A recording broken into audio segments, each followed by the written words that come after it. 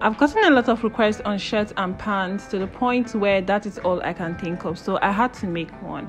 Hey guys, welcome to my channel. If this is the first time you're seeing my face, my name is Amara, and on this channel we make sewing tutorials, tips, DIYs, basically everything that will help you become good at sewing. This particular tutorial is going to be on this simple female shirt, and don't worry, the next tutorial coming after this is going to be on the pants. At this point, I hope you have hit on your subscribe button and turn up your post notification, because if you're interested in sewing, you don't want to miss any of my tutorials.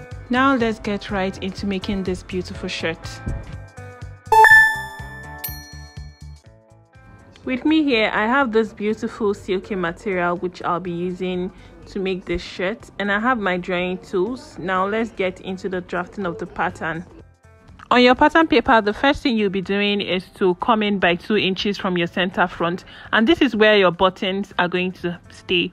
Okay, so just mark 2 inches across your center front and rule a straight line across of that. To mark the starting line, just come down from your pattern paper, from the top of your pattern paper by 1 inch, and just mark that on both sides of your pattern paper and connect it with a straight line. This starting line you drew is going to serve as your shoulder line, okay? And from that shoulder line, you're going to mark other vertical measurements from the shoulder to your bust, your shoulder to your waist, and to the length of the top. Mark that on the other side of your pattern paper and rule a straight line to connect them together. For the length of my top, I'm going to be using the length of about 25 inches, and I'm going to mark that on both sides and connect with a straight line. I'll just label all my lines: the shoulder line, the bust point, my waist, and the length. Now we'll be placing the round body measurements on this line subtracted. My shoulder is 17 divided by 2, I have 8.5 inches. And now I'm going to place my chest line, which is approximately 2 inches above the bust point, or you divide your bust by 6 and add 1.5. For me, I have about 8.2 when I do that, so I'm just going to mark that on both sides and connect with a straight line like I just did. So the next thing I'll be doing now is to mark my shoulder line divided by 2 on my chest line also. Connect these 2 points on the chest line and on the shoulder line with a straight line, just like so. The shoulder is not straight, so to get our shoulder slope, we are going to come in from the center front by 3 inches from that 2 inches buttonhole space we have there, and then come down by 1 inch on the armhole line, and we are going to connect this with a straight line. This is going to serve as our shoulder slant and our new shoulder line.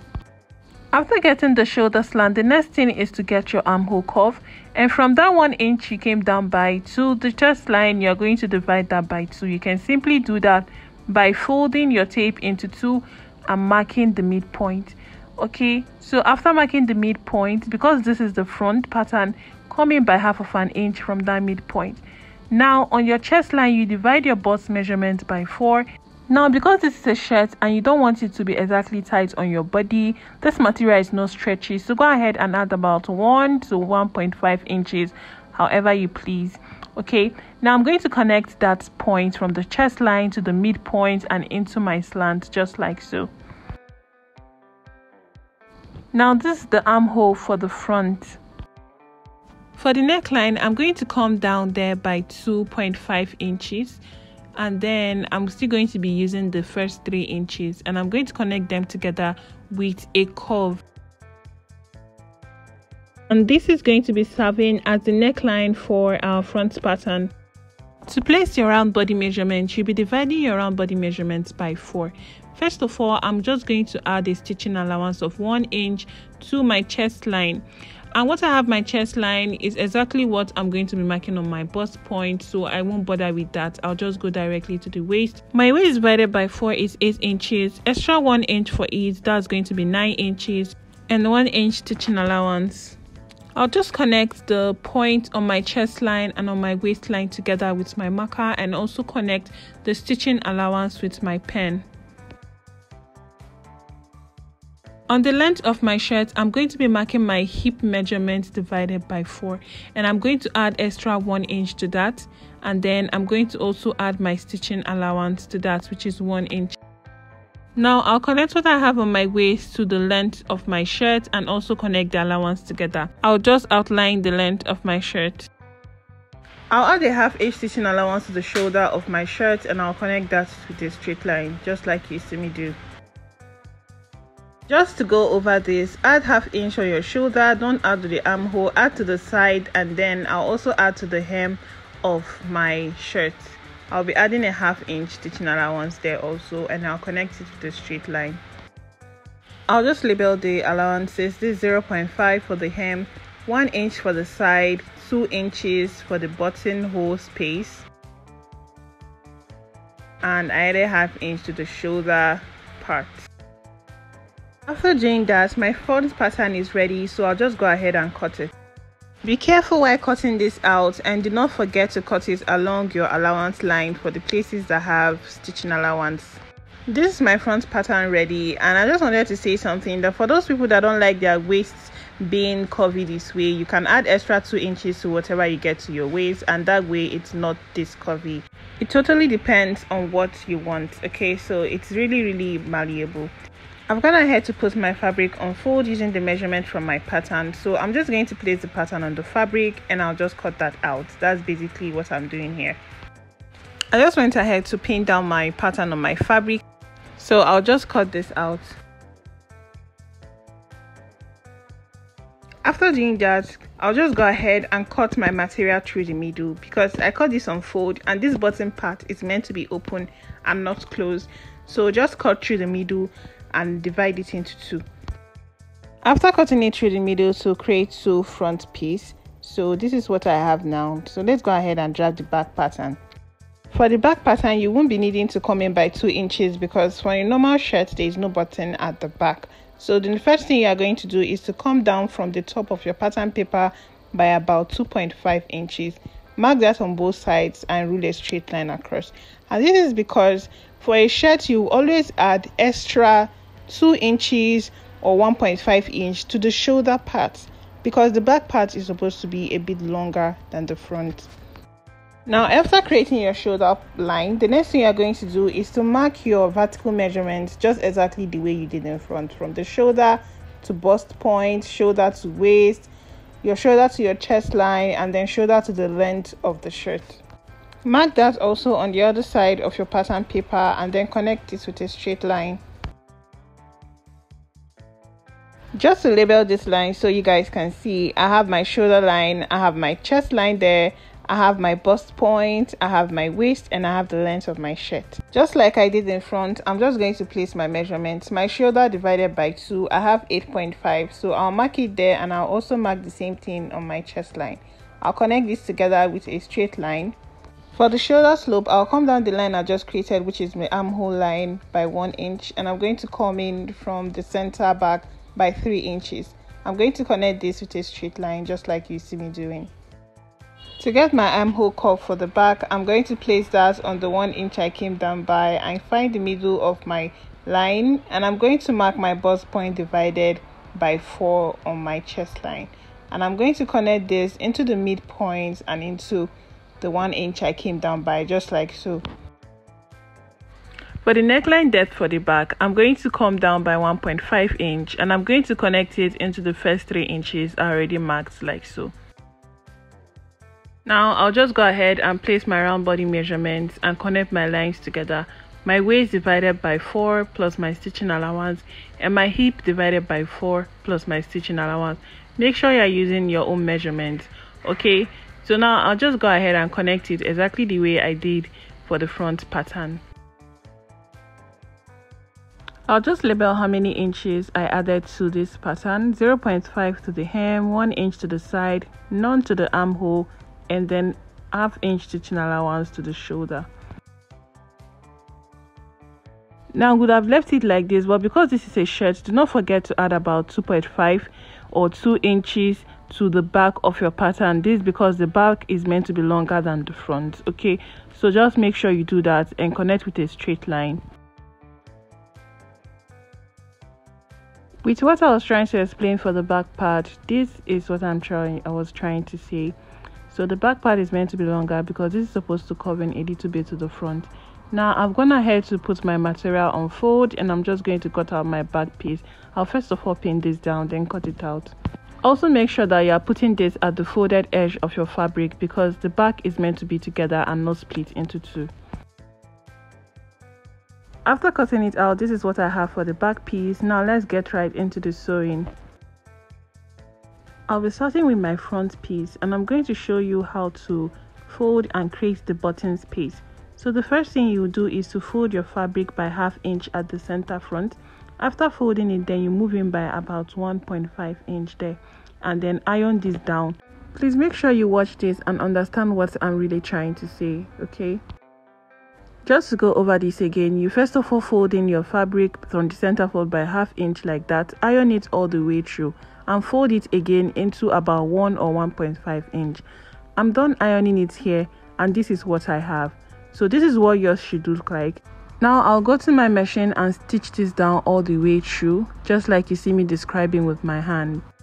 After stitching this down, this is what I had, and as you can see, the buttonhole space has been created and our shirt is already coming together. A little tip, always make sure you iron this out very well before stitching it down on your machine. Place your front piece and your back piece right sides facing each other, just like you see me doing. After doing that and arranging it properly, you will just go ahead and stitch it down at the shoulders by 1/2 inch. So I'll just go ahead and do that.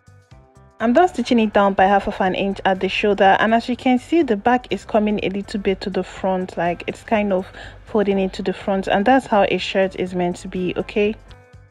The next thing to do is to measure what you have at the armhole together. You're measuring everything, and it's because the front and the back armhole is not the same. The back armhole is quite longer, and this is because we added extra inches, as you can remember. So just measure everything you have in total there, and this is what we are going to use to cut it out.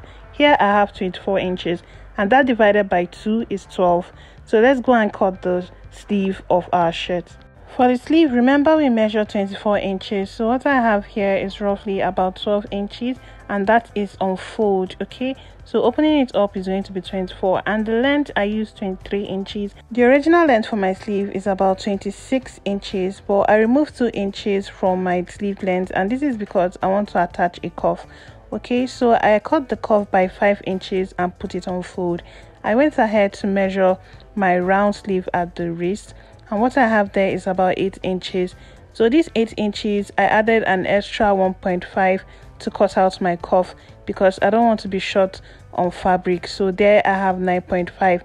Now what I have here is roughly about 2.5 on fold and 5 inches when you open it up.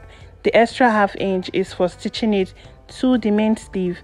Okay, so this is what I just went ahead to do to cut out my sleeve and to cut out the cuffs, and this is what I have. And also I cut 2 of my sleeves together, and I put them together because I'll be cutting them together. Now the next thing I'm going to do is to come down by 4.5 inches from the top of my sleeve, and that is going to serve as my bicep line. I'm going to rule this with a straight line. Then from the center front of your sleeve, you come in by 4.5 inches, and then from that point to the bicep line, you find the midpoint and you mark it just like so. From this midpoint, I'm going to form a curve towards the upper part and blend that into a downward curve towards this other side. Remember that when we measured the armhole, I got 12 inches, so I'm just going to make sure I have up to 12 inches there. Or if the curve is longer than 12 inches, I'll just mark the point where the 12 inches stop, just like you see I've done on the fabric. The next thing I'll be doing now is to measure the length of my sleeve, and I'm going to be using about 23.5 inches. I'm going to mark down on both sides and connect with a straight line. I'm done drafting the sleeve, so I'll just go ahead and cut this out. And I know you might be wondering why my round sleeve on the lower part of my sleeve and the upper part is the same. Well, this is because I want to create pleats, but I also went ahead to reduce it by about 2 inches. So I did that off camera because I didn't know my camera wasn't recording, but I just went ahead to cut out my sleeve first, then I moved in 2 inches from the lower part. After cutting out the sleeve, I'm just going to notch the midpoint of my sleeves there. To get the midpoint of where you are going to attach your sleeve on your shirt, what you need to do, you iron out your shirt properly and make sure that the length of the front and the back are the same. Now, as you can see, you're not supposed to put it at the line where you join the front at the back at the shoulder. After ironing it out, this part that comes out as the middle with the line there, as you can see, mine is where it's going to be the midpoint, okay, and not the line you used in joining. So now I'm going to bring in my sleeve, and the middle point of my sleeve and the middle point I marked on my shirt are going to go together. Place them right side facing each other and go to your machine and stitch it down. I'm just stitching down my sleeve to my shirt, and this is how it looks. So the next thing I'm going to do now is to attach the cuff to the sleeve. For the cuff, I'm going to turn it over to the wrong side, and I'm going to stitch down the both sides by 1/2 inch, and I'm going to turn this over and iron it out. After doing that, I'm going to be attaching the cuff to the sleeve, and I'm going to just pleat it on the sleeve. So basically what I'll be doing is to pleat my sleeve on my cuff. After pleating my sleeve on my cuff, this is what I have, and this is how beautiful it came out. As you can see, I pleated it a lot on my sleeve. My sleeve was too wide and it came out with excess, so I'm just going to trim down that excess as you see me doing.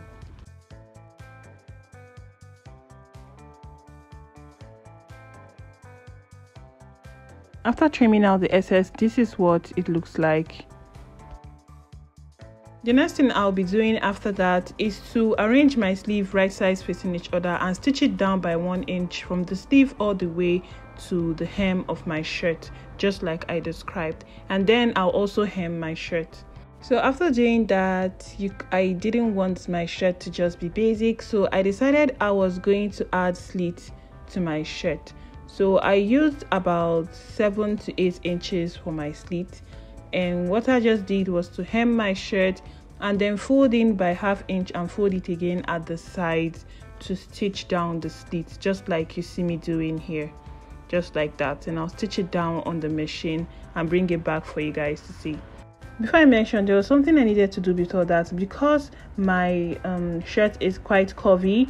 So I'm just going to trim out this down part that leads to my hip, just so I get it to be straight, a little straight, because the way it is like this, if I fold it in to sew it, it might not come out really nice. So I need to trim out that part so it becomes a bit straight and easier for me to stitch. If yours is not curvy, you might not need to do this, but mine is, and if yours is, you might need to just trim it out a little just for it to be straight, just like I'm doing right now.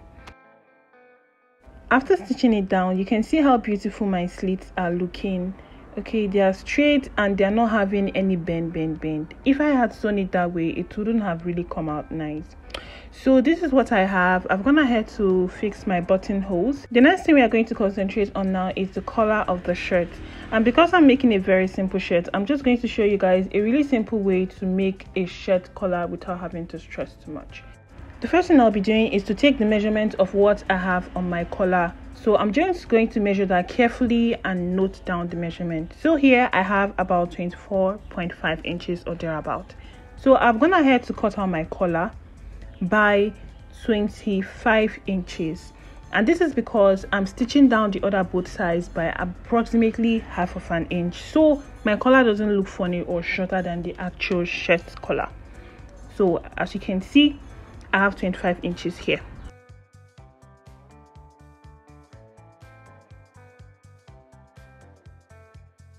And for how long my collar will be, I used about 4 inches there.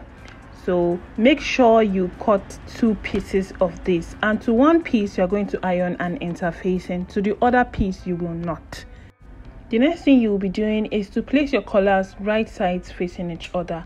And after placing it and arranging it properly right sides facing each other, you're going to stitch it down by 1/2 inch on this part, on these 2 sides also, but you're going to leave this other part open. I'm done stitching down all the parts I went ahead to stitch, and this part is open, so you just notch all the sides you stitch down and turn the collar over to the right side.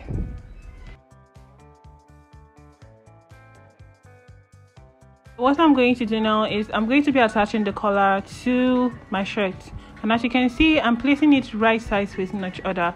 Okay, I want the part with the interfacing to be the one at the outside parts of my shirt, if you understand what I mean. So I'm just going to go ahead and do that.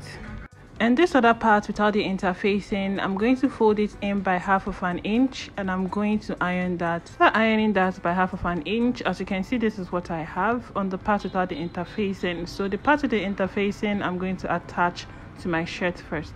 And you can see I'm done attaching that to my shirt, and this is what it looks like. When I mentioned I wanted the part with the interfacing to be on the outer part, yeah, as you can see, it's on the outer part of my shirt, and the other side is inside. So I'm just going to put that folding that I have there in between the first stitch I made, and I'm going to go over to my machine using the stitch in the ditch method, and I'm going to stitch that down. After stitching down the collar, this is what it looks like. Now my collar is finished, and this is how neat it looks. I'm just going to go ahead and arrange my shirt together. After doing that, I'm just going to fix my buttons, iron on my shirt, and it will be ready. This is what I have after doing all what I just mentioned. As you can see, my collar is popping and the shirt is looking very nice. And also do not forget to add buttons at the cuff. Now I'm just going to go ahead and try it out for you guys to see. I'm not even going to lie, I rocked this shirt and pants to work the next day because it was just looking so classy, and I couldn't just wait but to rock it. If you haven't subscribed to my channel, this is the right time to hit on that subscribe button, and do not forget to turn on your post notifications so you get notified whenever I make new videos. If this was really helpful, do not forget to share with family and friends. I'm going to see you guys in my next tutorial, which is going to be on this beautiful pants I'm wearing. Bye.